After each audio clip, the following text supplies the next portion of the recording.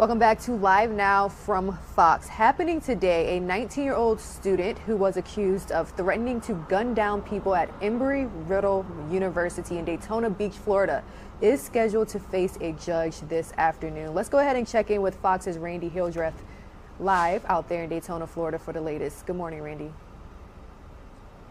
Yeah, good morning. John Hagins is waking up in the Volusia County Jail this morning. He is set to appear before a judge at 1:30 this afternoon on charges. Police say that he actually had a planned attack to come to the campus here at Embry-Riddle University and was found to have had weapons. What we know this morning is that police say that he was headed to a firing range, and then his next stop was the campus to enact what the police chief called, quote, a Columbine, and that's a reference to the 1999 mass school shooting in Colorado. Now, at that news conference Thursday, Daytona Beach's police chief opened a backpack. The department says Hagins was prepared to bring to campus. Inside, a rifle, 6 full magazines of bullets, and boxes with more than 200 more rounds of ammunition. He faces several charges this morning, including attempted first-degree homicide.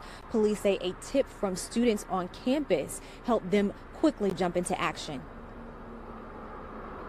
Fox's Randy Hildreth, thank you so much for bringing us this update, and we'll check in with you a little bit later for the details.